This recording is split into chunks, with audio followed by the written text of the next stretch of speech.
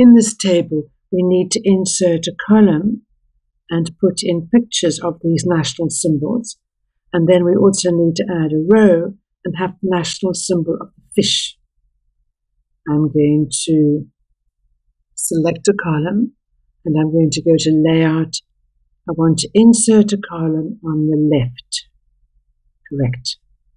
Now here, I'm going to insert a row below. Now here, I'm going to put in information about the national fish. There we are. In this column, I'm going to add images of these national symbols. Insert an image of the springbok. Insert an image of the protea. Insert an image of the national tree.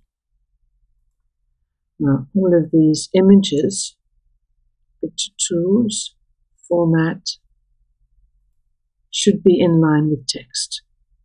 If they are in line with text, we can position them in the cells. I'm going to select this column. Watch the tree.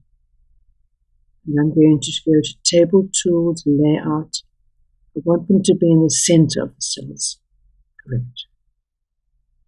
Now the text in this column, I want it to change direction. That's better. I want it to be in the center.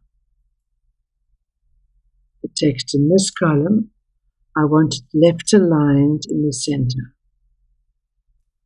The text in this column, I want it to be centered in the bottom. There we have our table of the national symbols and their images.